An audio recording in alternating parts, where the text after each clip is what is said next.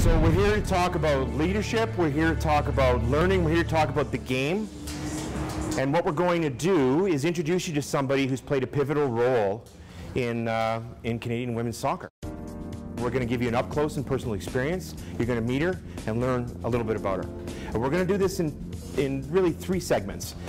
So just so you know, I'm going to ask her some questions. I'm going to ask Diana some questions for about the first 30 minutes, back and forth. We're going to learn about her background, where she's from. We're going to learn a little bit about how she prepares for games. We're going to learn about how she sets goals. I'm going to ask her some questions on that. And then we're going to learn a little bit about that whole Canadian Olympic experience. And we're going to learn about that in just a second. And then to finish my part off, what we're going to do is have a special guest come up and join us and talk a little bit about what it takes to achieve at the Olympic level and how do you get there. How do you train? How do you prepare for training? How do you prepare for matches? And so on. Does that sound good? And then what we're going to do is then we're going to turn the floor over to you and you're going to ask the questions. You're going to ask the questions. And by the way, the people who sat at the back, I'm going to ask you first for questions, okay? Yeah, that's right. Sitting at the back, you thought you got out of it, but no. You're sitting there. I'm going to ask you first. So are we ready to go? Yeah. So we're here to introduce you to somebody who scored a very important goal. And the best way to talk about that is to show you what happened. So let's roll the tape.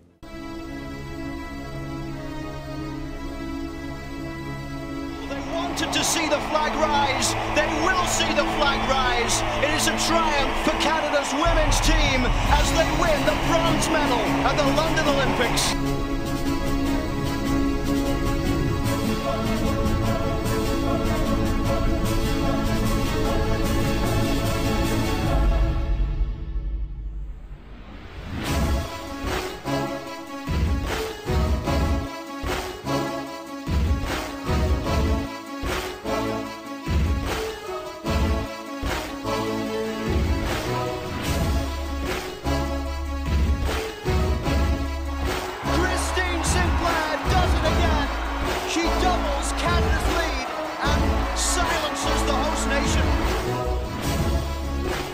Said to our girls, stick to the task, stay on task, and we'll be there, and we were.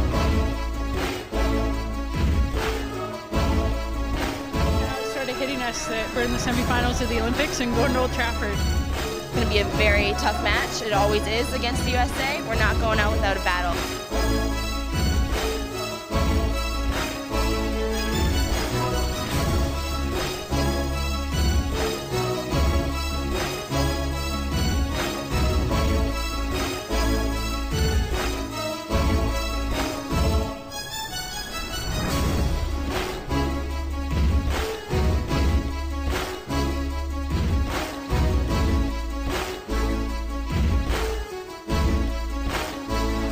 Schmidt with the delivery towards Christine Sinclair.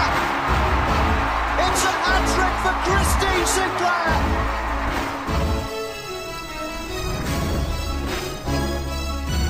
O'Reilly with the delivery in towards one back. It's Morgan with a header. It is heartbreaking for Canada.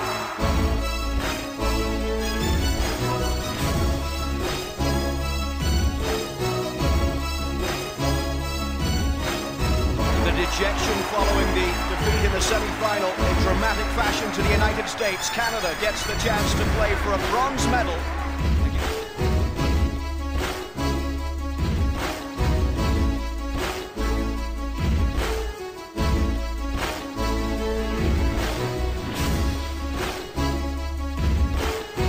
Wonderful save from Erin McLeod.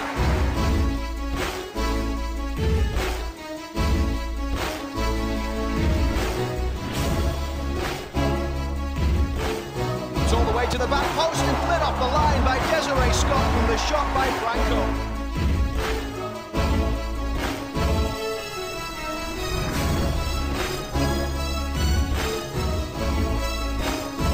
Diana Matheson in stoppage time. It's Canada 1, France 0.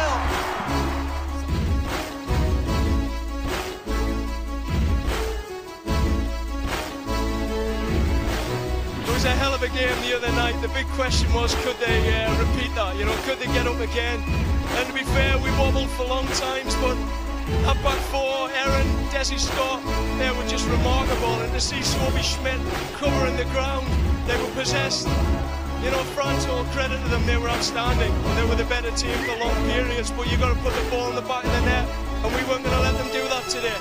I'm just so proud of this team. We battled through exhaustion today and came out on top. Always try to get the best I can find in the different areas that the team needs. So.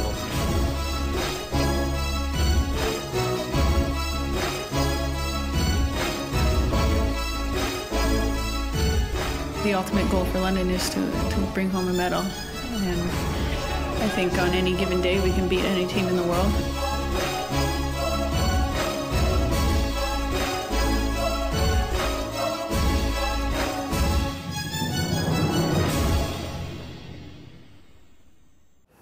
Four FIFA Women's World Cups, 3 Olympics, 3 Pan Am Games, and 2 bronze medals. Ladies and gentlemen, welcome Diana Matheson.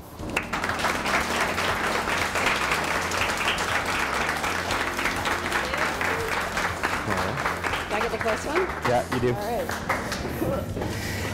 All right. Okay, so I can't help but get a little verklempt when I see that, because I watched it. I watched that game. I watched the game against the UK. I watched the USA game, and I watched that. And every time I see that, it just brings back to me just a flood of memories. I can't imagine what you feel when you think back at that moment. Let's just jump right into it. I mean, I think there's so many things I want to talk about, but let's just start with the obvious. That moment, what was it like? That was, do you guys even remember that? You guys are like, that's so long ago, right? 4 years ago? 5 years ago. But all the parents I know, you guys remember it more than anyone, right? Yeah.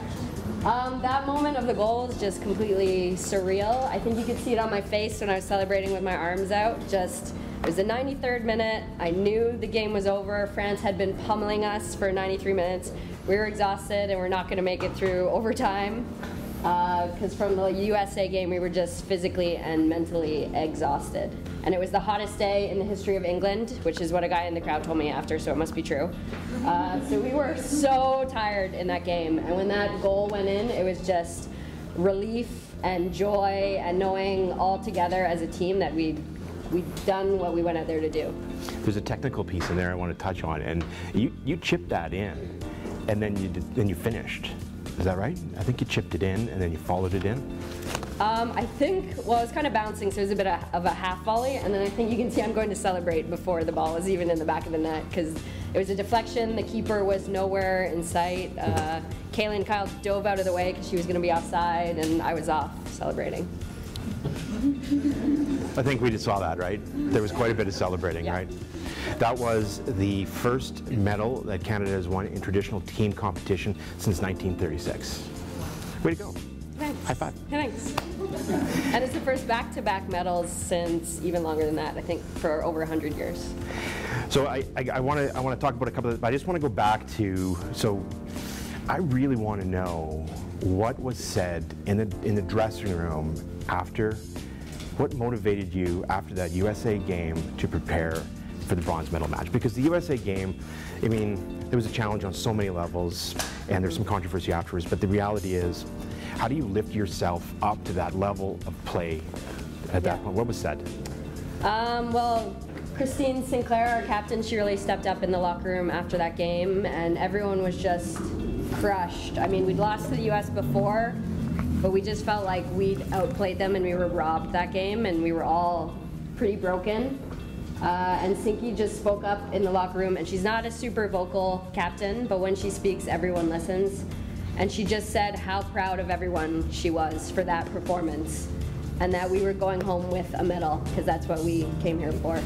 That said, I didn't hear her say any of that because there's people randomly selected for drug testing after every game, and I was selected. But I heard it was very moving. And I've heard people tell that story many times, so it is true. But I was actually in drug testing with Alex Morgan at the time. Oh, really? So that was great, yeah. Awesome. Yeah. Okay, so there's a journey. In life, we all have journeys, and we all get to one point in our lives where we achieve that type of success. But we all come from somewhere. We all start from somewhere. So let's talk about that story. So where are you from? You're from Ontario, I heard, I'm right? from Oakville, Ontario. Grew up playing soccer and hockey. Do you have any hockey players also? Double sport? Nobody. How big is Oakville? 150,000 maybe now. Yeah. And so how early were you when you started playing sports in general?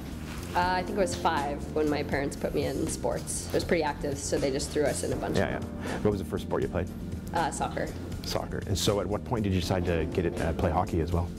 I think I started playing hockey in grade 5 because my older brother played hockey and I thought he was pretty cool, so I wanted to play hockey as well. What position did you play? I was a winger. In hockey, you're a winger? Yes. Yeah. And so how long did you play hockey? I played hockey until I finished high school, but around 13, 14, when soccer was getting a little more serious with the provincial program, then I kind of prioritized soccer because it was always my #1 favorite sport, but I kept playing high school hockey until I left high school. So is your family originally from Ontario? Did you move there from somewhere? Nope, from Oakville, Ontario. Oakville, grew up born and there raised. the whole time. Yeah, the whole family's around Toronto. Brothers and sisters? Yep, older brother, younger sister, parents, and all of them are hardcore fans, and they come to all these games, which is pretty great. Did any of them play when you were playing? Did they play sports? My brother played hockey as well, and my sister played soccer, and she played soccer for University in Canada. Was any competitiveness in the family? Were you guys competitive with each other? And yeah, we were pretty active family. Usually my younger sister and I would try and gang up on my brother whenever we could. did it work? Sometimes. Yeah. But he could always run faster, so we could only do so much to him. Yeah. So you started out in at age 5 playing. How long did you play community soccer? I played for Oakville House League, I guess, until maybe 12 when the rep program started. Everything's so different now. And then the provincial program started when I was about 13. There was an under 15 team and an under 19 team, and I think that was it at the time. I actually got cut from the provincial team the very first time I tried out, but I had a coach for Oakville who really believed in me at the time, and he got me into another tryout later on, and I ended up making the team that way. What's your earliest memory of soccer? I can remember my first team was the white team, and Oakville Hydro was a sponsor, and we got a cool pink neon hat at the end of the season. Really? So I remember that. How old were you? I think I was 5. You were 5. I remember the hat. Do you still have the hat? Somebody Okay. probably, your mom probably has that. No, but I found like my first rep jersey when I was, I don't know, yeah. under 12 or under 13 or something, and it fit surprisingly well. Because you know, back in those days, like parents, when you were getting the soccer jersey, they were all the boys' jerseys, and hopefully it's better now, I don't know. But they're all like 8 sizes too big, so it still fits. Yeah. My jerseys from that time don't fit very much anymore. So, you hear me? Parents hear me. Okay. So 5 you started playing, 12 you started playing rep around that time. Do you remember how much you loved the game in that snapshot there? I mean, what kept you playing at that particular point in time? Because it was community, and then you went into rep, right? Yeah, I love sports. I loved hockey as well. I'm definitely a team sport person. I love hanging out with other teammates. I wasn't the most outgoing kid ever in school. I was pretty quiet inside, but as soon as you put me out for recess or whatever to play sports, then I kind of came out of my shell. So sports were pretty great for that.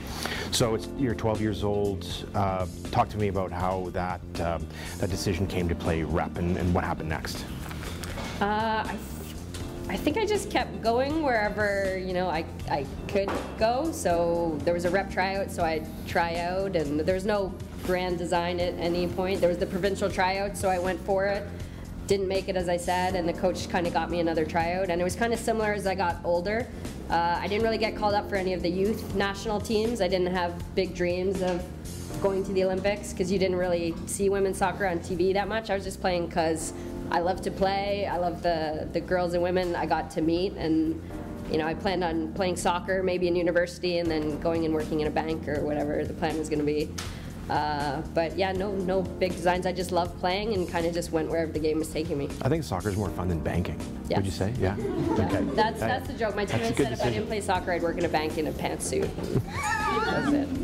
It'd be kind of fun. It'd be kind of fun working at a bank with the medal around your neck, right? Yeah. Great way to establish really. Yeah. Okay. Yeah. All right. So let's just jump ahead here. So you mentioned something earlier where you made the Canadian Women's National Team in 2003, is that right? Yeah. But you had not made any of those youth teams before. So how does that happen? Because right now, you know, there's that trend where, you know, the men and the women make the U15, the U18, the U20s, and they're selected and for. So how did you just do a walk-on? Like what? How did that happen? Yeah, and that's how it is for most of the girls on the team. There's kind of a pathway, ideally, that they're catching all the best players, and you're going up and developing with the youth national teams. I just wasn't called in at any point. I was training with the National Training Center out in kind of like the Rex or regional programs, whatever they're calling them now. And there was the under-20, under-19 team that was back in 2002 that did so well here. Parents, if you remember that, they got silver, the under-20 tournament. There's like 30,000 people at Commonwealth. So I didn't make that team, and I knew a lot of the girls from Ontario. They were my friends. They made this team. And it was pretty disappointing, and I was kind of aging out of the national training program, so I thought, like I said, I was going to go play at university, and that was it. But I had another coach with the provincial program who believed in me again, and he got the national team coach to come out and watch one of our training sessions and kind of keep an eye on me, which was nerve-wracking because I knew he was there. The coach had given me a heads up. But I just went out and just worked as hard as I could and left it all out there, and it was enough to get my first invite to the national team back in 2003. So, and then I just stuck around. Yeah. Wouldn't let them get rid of me. So I just want to, what does that look like? Do they send you a letter? Do they call you when you get an invite? Yeah. Yeah. Back in those days, it was a telephone call. I don't think email was reliable. Do you remember that call? Yeah, I think my mom picked up the phone, and then she passed it to me and said or I think it was the national team manager, and passed it to me. Were you expecting a call? No, and I was so nervous going into that camp. So you're walking across the kitchen floor to pick up the phone, you pick up the phone. Yeah, and the phone can only go so far because it had a cord and it needs to be attached to the walls. Was it the dial rotary that nobody here? No, none of the kids have ever seen? The downstairs one was that, the downstairs one wasn't that. Yeah. Okay, so you pick up the phone, you know, hello, this is Diana. What happens next? I think he just said, you're invited to camp, would you like to come? And I'm like, yes. And then, the first camp was in Portugal, and I'd never been out of North America before, so I was pretty scared. Okay, just hang on, don't go too far ahead. They mailed us the airline ticket. Actually. Really? Yeah. Okay, so these kids are not getting this at all. No, let's talk about the phone call for a second, because these are moments in lives, right? So you get the phone call, you hang up, and then it's like, is it just the rest of the day is like normal? No, it's not, right? I think it was an evening call, and then I probably didn't sleep. I don't know. It's probably excited. Totally excited. Yeah. And family knew, friends knew, and it was an achievement of a dream. Is that right? Yeah, definitely. Okay. Yeah. So then what happened? You got invited to the camp in Portugal? Yep, it was in Portugal. I got my first cap, my first game for Canada against Norway. For the last 10 minutes, I got on. Evan Pellerud was the coach at the time. He's Norwegian, and I think he was yelling me instructions, but I wasn't listening at all. I was just so excited to get on the field. And that was the... You mean you weren't listening to your coach? It's just too, yeah. So Colin Miller is here, the head coach of FC Edmonton. Colin, do the players always listen to you when they're on the field? Teenagers. No. As a teenager, yeah. Okay, so you're in Portugal, and there's a connection to Norway later, which we'll talk about, because you went and played there professionally, right? So you finished your first cap. What was that experience like, finishing it and walking off the field, first time to represent your country? It was fantastic. We had tied that game, and everyone was pretty disappointed, so I couldn't be outwardly too excited, but it was, yeah, a huge moment. And Cara Lang, who was already on the team before me, I think she was only 15, she made a point of coming up and saying congratulations, and that meant a lot. Really? Yeah. So that's a good lesson. Do you do that? You're one of the veterans on the team now. Do you do that with some of the young players coming up to never miss those moments of somebody's first? Yeah, definitely. Big caps or first caps are a big moment in people's careers or first goals. So we try and always give those players a shout out, or maybe give them that game banner, that sort of thing. Yeah. So 2003, you start with the national team, and then at some point in the next 3 or 4 years, you end up in Princeton. And was that a scholarship? NCAA? How'd you end up there? 2003, I was in my last year of high school, so I'd already applied to schools. I think I was already planning on going to Princeton. I knew a couple Canadian girls who had gone down there, and they loved the school. I knew I wanted to go to the U.S. Because most of the women on the national team were going through the NCAA, so I wanted to go that route. And then Princeton's a good academic school, so I wanted to go there. Did they find you? I wrote to them. I wasn't with a lot of the youth national teams, any of the youth national teams, as I said. So I wasn't really recruited by a lot of schools, so I wrote out to the ones that I wanted to go to, and Princeton let me. So you wrote to Princeton before you made the team in 2003, is that right? I believe so, yes. Because that was my last year of high school, and then I ended up taking a year off before I went to Princeton because of Canada soccer stuff. At that point, did you think that your career was going to span what it has? I mean, you're getting rid of your post-secondary, you were going after a degree in economics, is that right? BA Arts and Economics. Did you think that you were still going to be with the national team all these years later and playing professional? No, I wasn't thinking that. I was 18 and... You were ready to get into banking, excited. right? Yeah. Well, no. Just still playing soccer and seeing where it would take me and enjoying the journey, yeah. So your time with Princeton, tell me about that, because there was some interesting accolades at that period of time as well. Princeton was great. Most of the girls, like I said, play in the NCAA, but some stay in Canada, go to school too. Most people love their schools. It's a pretty great excuse to play soccer and get an education. We're pretty lucky. Yeah, and we were pretty good at soccer my freshman year, which is how they say first year down in the US. You're welcome, guys. Free tip. And then we weren't so good after that. But good education, beautiful campus. If you guys are ever near Princeton, check it out. It's beautiful. So you're a Canadian playing in an American... New Jersey, by the way. I don't know if you knew that. So if you're in New Jersey, Princeton's pretty. A Canadian playing on an American university team, and you got selected for the All-American first team. Yes. Is that right? Yeah. Did I get that right? But I was a super old freshman because I'd taken a year off. And we used to have OAC in Ontario, which was grade 13, so I was like 2 years older than all the other freshmen, so I was cheating. I turned 21 my freshman spring, guys, that was pretty cool. Parents, again. What was the competition like in NCAA versus Canada, and what you'd experienced here? I'm not sure. I didn't play Canadian universities, so I'm not sure how it is up here exactly. There's a ton of U.S. schools. A lot of them are really good at soccer. Some of them aren't. A lot of them have really great educations. Some of them don't. So if you guys are looking to go down there, just make sure you do your research. Princeton was always solid. We beat a lot of teams, but we also got beat by the tougher teams too. Yeah. So you graduated. Yes. Got your degree. Yep. And then decided to go to Norway. Yes. How did that happen? Like, all of a sudden, was that as soon as you graduated? What was the time period before you ended up in Norway? So that was in 2008, and at that time, Evan Pellerud, he was a coach, as I said, he was Norwegian, and he'd made the program a lot more professional. Before him, it was kind of amateur in the way it was run. A lot of players had second jobs. He came in and kind of took everything up a level, so at that time, more and more players were playing soccer professionally year-round, so if you wanted to keep succeeding for Canada, that's what you had to do.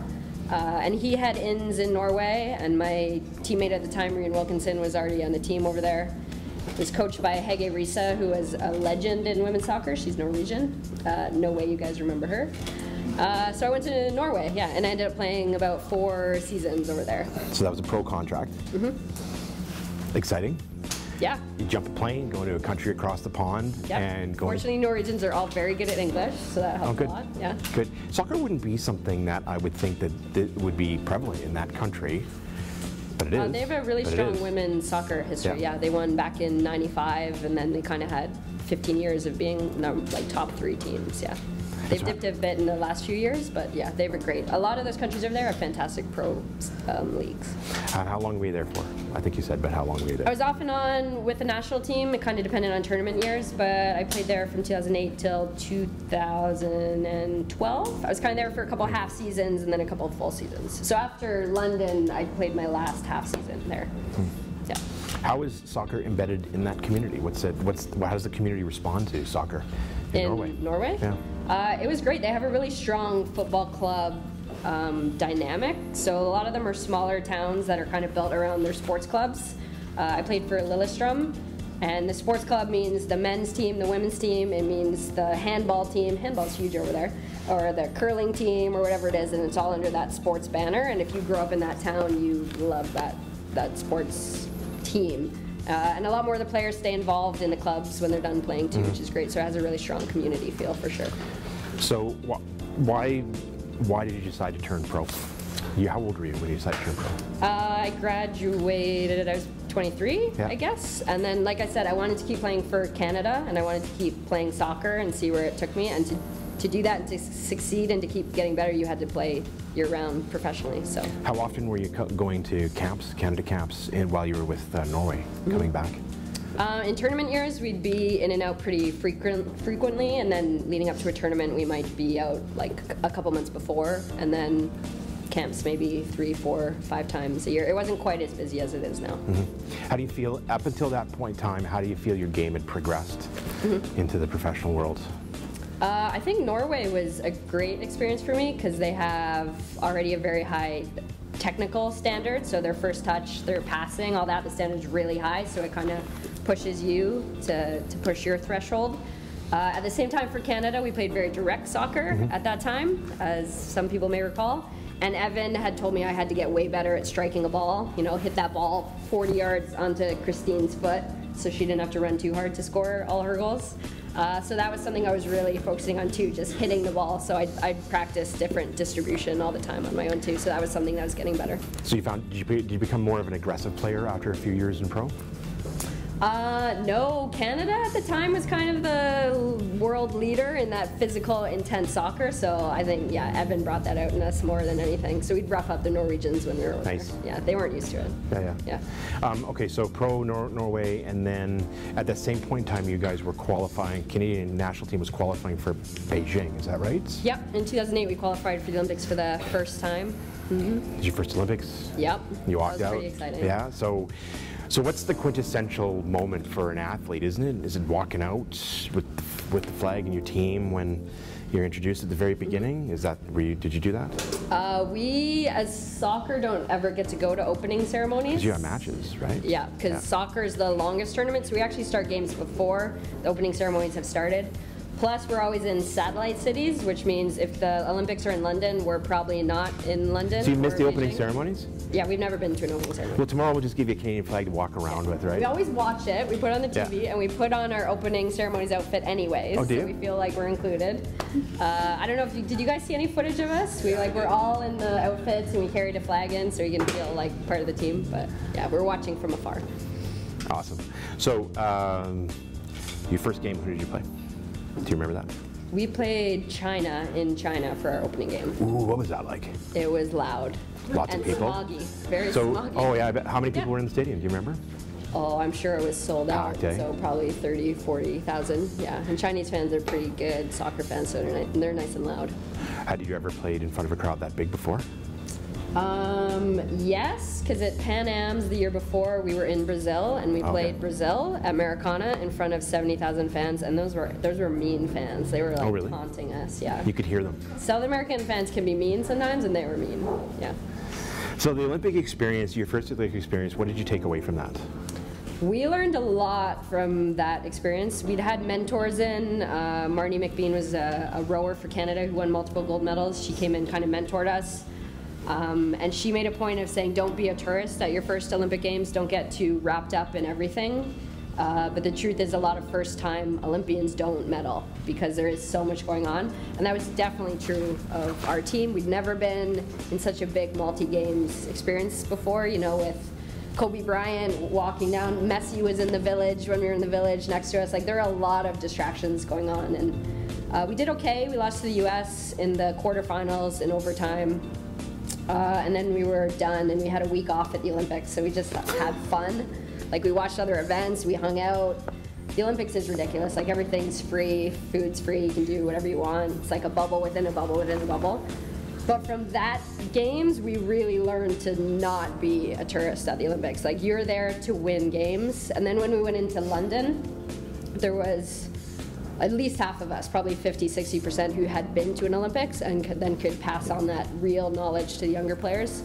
So when we hit London, like, we were way more prepared, and for sure that Beijing experience allowed us to win games in London. So Beijing is over. How soon did you start preparing for London? What was the next goal, and how soon did you start preparing for it?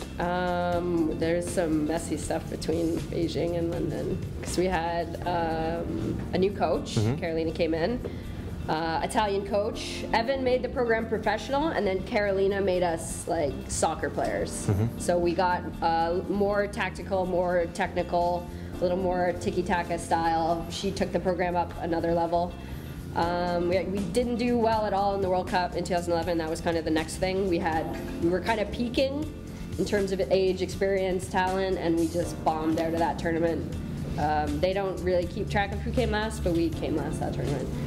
And then she resigned, and then John came in, and that was kind of the lead up towards London. Was that a turning point when he came in?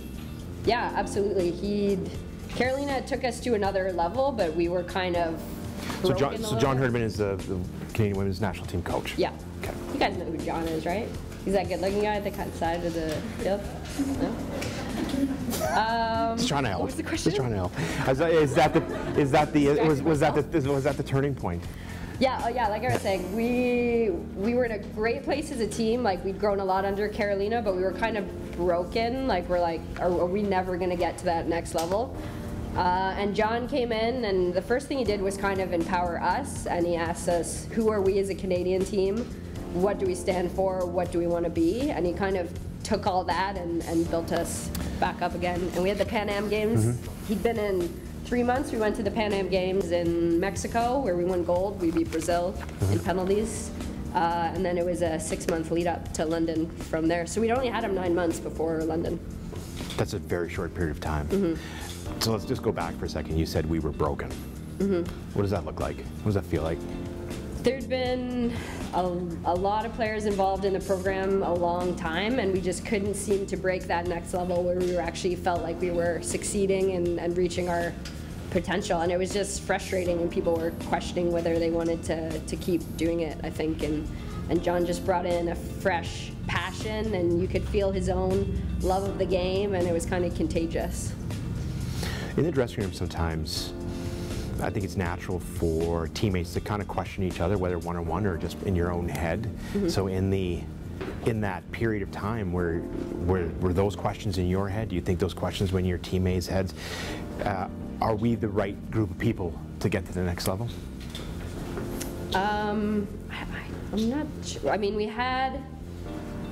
it was interesting because it was the exact same group of players, almost to the player who came last in Germany in 2011 in the World Cup, and then who got to that podium in 2012.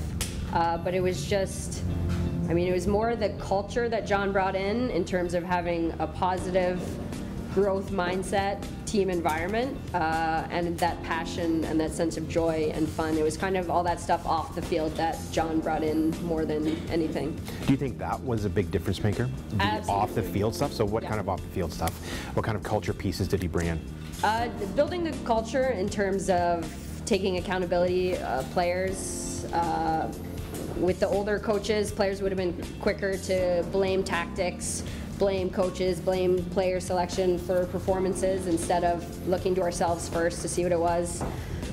Being more proactive and making connections one-on-one between players, even if a player wasn't your best friend, but making sure you had some sort of connection with them.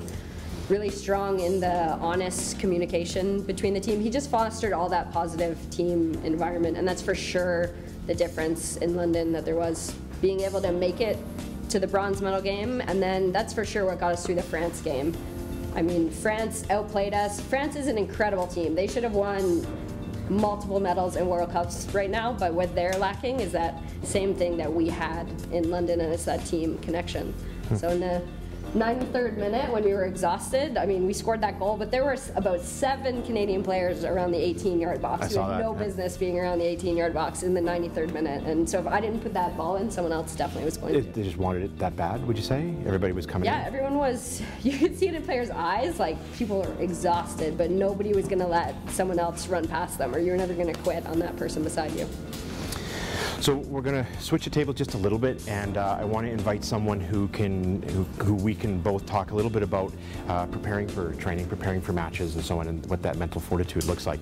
So I'd like to invite up our head coach from FC Edmonton, Mr. Colin Miller.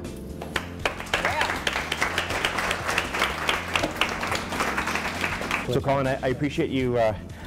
I appreciate you joining us. I know we got a big game tomorrow, so you probably would be at home watching tapes and getting ready, right? Yes, I have no life. Come on, you're at home watching Sean Demand eating chips like the rest of us, right? Okay, so I appreciate you coming out today.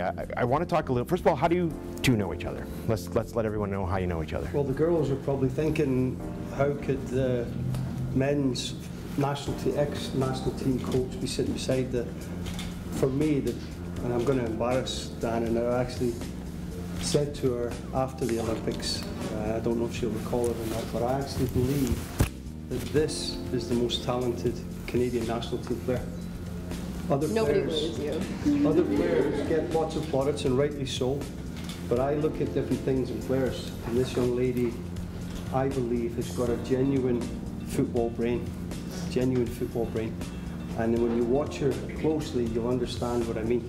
But how we came to meet was I was invited into the Cyprus Cup with, no it wasn't, it was the original one was with Evan Pillarud, where I first met Diana, and I got invited in a couple of times with Evan, and then a number of times with John Herdman. And it was such a privilege for me to work with the girls, because my professional career lasted 18 years. So I went straight from 33 years of age, which seems like the dinosaurs, it was that long ago now, working solely with professional football players. And now when I retired, my family moved back to Abbotsford, BC, which is where Sophie Schmidt is from. And Sophie was the first player I actually moved as the head coach of the Abbotsford Soccer Association. Anyways, getting back to my story, I'm Scottish and I can tell a few stories, as you can tell. But so I got invited into being one of John Herdman's technical staff for the residency to prepare for the London Olympics. And I could have gone as one of his staff members, but I was still part of the Vancouver Whitecaps. I was the assistant coach of the Vancouver Whitecaps, and I didn't want a conflict to be there. So, long story short, I got the chance to work with the girls on almost a daily basis. Went to Sweden, went to the States, and a number of different places with the women's national team. And I got to see firsthand how much the girls actually cared about the game. Because in my world, it was win, win, win at all costs. Fight tooth or nail, kick your granny to win. And it meant the same to the girls, to the women. It meant exactly the same. And I had such a respect for the women after the first trip when I came back from Evan Pillarud's trip, because I saw the very first training session, the girls were into a routine and they had to do some warm-ups on their own, they had to do specific things, and each player went into a zone here, went into a zone, and that was their preparation. Everyone had to do certain things. They did all that, and then everything came together for the actual practice.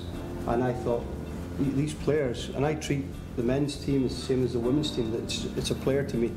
And I was the head coach of the Abbotsford Soccer Association from 2000 till 2007, 2008, when I went back to England in the English Premier League, to Derby County. And I hadn't worked with girls before. Never worked with girls before, so it actually made me a better coach. I had to become a bit of a social butterfly, because the girls, we all like to have a wee chat and a giggle and so on and so forth, so I had to get that around my head and not be so serious all the time. And it made me a better coach. It made me a better coach for sure. But I'm going to ramble on just for one split second more before I forget.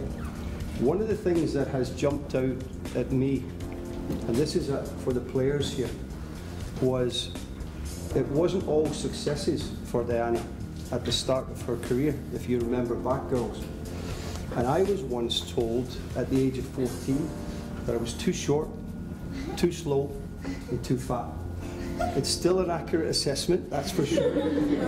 But I responded in the same way Diana did.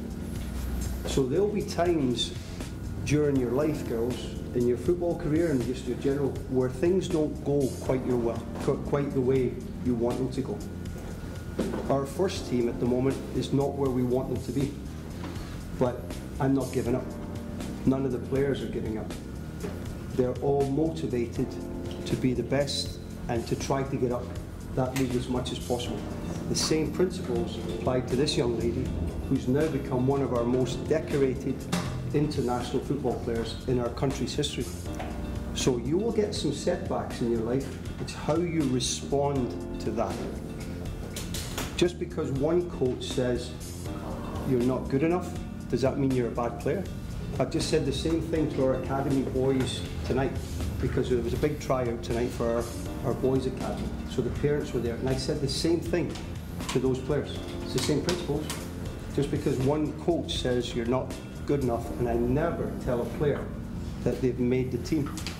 You've made it when you retire. So I've made it now, ladies, that's for sure. A long time ago. In fact, some would have said I should have made it many, many moons ago. So don't ever give up. Don't ever give up. Continue to work. Continue to try your best. Be motivated to practice every day. Listen to your coaches.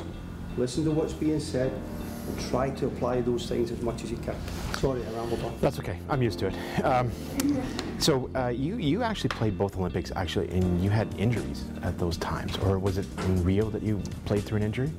Yeah, the last few years have been rougher. I had knee surgery the fall before London. That healed fine. And then I had bigger injury problems leading into the World Cup out here, yeah. So I didn't get to play in Edmonton, unfortunately. It's okay. You were here in spirit, I think. I was also here physically. I just didn't get to play. Yes. Also in spirit. Yes, also in spirit. Yeah, I get it. So, okay, so you come in at about that time in that 9-month gap, right? When John's on board, and all this preparation has to happen for London. There is the beginning of a culture shift, right? And Diana has started to witness it. Did you witness it at that time as well? Did you see that shift starting to happen as they were preparing for London? I saw the commitment, first of all, from the staff's point of view. I saw how hard the staff were working to make everything as possible as they could for the players to be successful. And then we saw it from the meeting onto the training pitch. And you could see that there was something genuinely positive happening. Diana spoke about the positive environment that John Herdman instills in all of the girls, and they love it. They can't get enough of it. And I saw that, and I went, these players are genuinely buying in. Something special is going to happen here. How early on in that process was the goal set to medal in London? I probably think it was from day one. Is that John's right? being hired. Is that right? Day one, pretty much? John's a planner. He's scary. He shows us a poster he took to the job interview. That's it has about 20 different things on it, but it's got scary things like back-to-back podiums, which he did earlier than he planned, but he still did it. It's got top 4 in the world. It's got women leading women. It's got like line after line after line that he's managed to do already. So that was his for the vision? job interview, so he hadn't even met us yet. Oh, okay. So that was his vision. I can remember, it must have been, he was only with us 9 months, but it was pretty early on where he had pictures, probably as soon as the London medals, the design was announced, he had those images up, and they'd be a part of our meetings regularly to be, there's the goal, ladies. Yeah. And it was the goal was the podium, and it was to see the flag rise on the podium, and that was it. That was the messaging that took us through the whole tournament. So he comes in right away and starts posting up the pictures. Here's the goal. Did everyone buy in right away, or did it take time? Everyone bought in right away? No, I don't think so. I mean, we were coming from a place where we were like, well, yeah, we've been trying to get there for years. Yeah, just because you say it now doesn't mean it's going to happen. But I think slowly and surely what we were doing on the training field and in the gym and in the mind room where we did all the mental work and in the grow room where we did all our video, all that stuff started to build more belief in everyone, and we started to get more consistent performances and results leading up to the tournament. What can coaches do to help young players prepare mentally for matches, and how can they develop that? What role do coaches play in the development of that, of the vision of where players want to be? I think youth coaches, we've probably got a few here tonight. I think youth coaches have to realise the importance of the information that you give young players. So it can't all be rah, rah, rah stuff. At some point we have to coach them. So I worked for Holger Osiek, who was the men's national team coach for 2.5 years. And he said we reward mediocrity in Canada. We say unlucky when I've missed the goal from here and it's gone over the bar. When it's not unlucky, it's poor play. And I think we have to find the balance now of giving players proper instruction. And as a coach, know your limitations. If you're coaching well above your means, these young players will get lost. So if you can take a player so far, and as I said, Sophie Schmidt was the first player I actually moved when I came back to Canada, because Sophie was so far ahead of the girls that were in her level. I moved her up a year and a bit. And her coach at the time, his name was Roy Miller. He was, oh, geez, you've taken my best player. What's going to happen to my team now? But he was so enthusiastic about it because he had played a role in Sophie's development. And she was now ready to go to the next level, and he was so happy to pass the player on. So I would say to the coaches that are here, be constructive. It's not a shouting, yelling, screaming match. It's about being constructive and as positive and realistic as you can be. As positive and as realistic as you can be during the training sessions. Make it fun. You have to have a smile on your face. You're playing the best sport in the world. Do you remember the best advice that a coach ever gave you? Ooh, for soccer? I don't know. Was it Colin? Probably not, right? No? If you could give one piece of advice then. Oh, that's a different question. To everyone here, what would that be right now? All the young players. I mean, I don't have super exciting advice. I mean, it's to have fun. Yeah, it's super cliche. Have fun, work hard. But it is. If you find something you love doing, just be willing to work harder than other people at it. That's the secret. I said I was cut from the provincial team the first time I tried out, and the story's the same, honestly, for almost all of the girls on the team, except maybe Christine Sinclair. She told me she was cut from something, but I didn't believe it. Yeah. I don't think she was. But everyone else, like Karina LeBlanc was, Melissa Tancredi was, all these players have had huge setbacks, but they were willing to put in the work because they loved what they were doing. And that might not be soccer, that might be anything you do. And I guess the one advice that stands out doesn't really have to do with soccer, but it was leading up to the World Cup in 2015. So World Cup at home, I'm an older player, I'm fully appreciating how lucky I am to get to play in a World Cup in Canada. Like, just have to get the timing right for that to happen. And I blew my ACL the November before, so 7 months out from the World Cup. So no problem, I can get back from an ACL in 7 months, that's doable.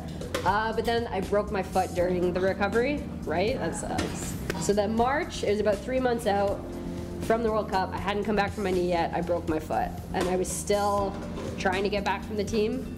And John Herdman and I had a great talk where he's like, just find something where you are still enjoying this process, because if you're not enjoying it still, it's not worth it. So whatever you're doing, make sure you enjoy it. So we're going to go open up for questions in just a couple of minutes, but I just got to go back to London because there's all this preparation, there's 9 months, and then you find yourself in the UK for the Olympics. And was the goal, was the vision as clear at that point in time when you landed as it was that the vision that John had laid out 9 months earlier is probably even more clear? Yeah, we were so clear going into London. I think John's really good at planning, putting in the work, the really complicated stuff months and months ahead. So as you get closer to a big game or a big tournament, he kind of simplifies everything. So the players are just in a clear space of mind to be able to go perform. And we arrived in London.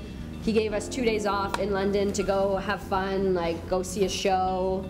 Most of the girls went to see The Lion King, so they were singing it the rest of the tournament. It was so annoying. And then after that, we went to Coventry, where we played most of our games. And as soon as we got to Coventry, it was just business mode. And it helped that Coventry is the most boring city in all of England, which people also told me there. So there wasn't much else to do, but we were just honed into soccer. And from that point forward, it was clear. And that helped after the U.S. loss as well.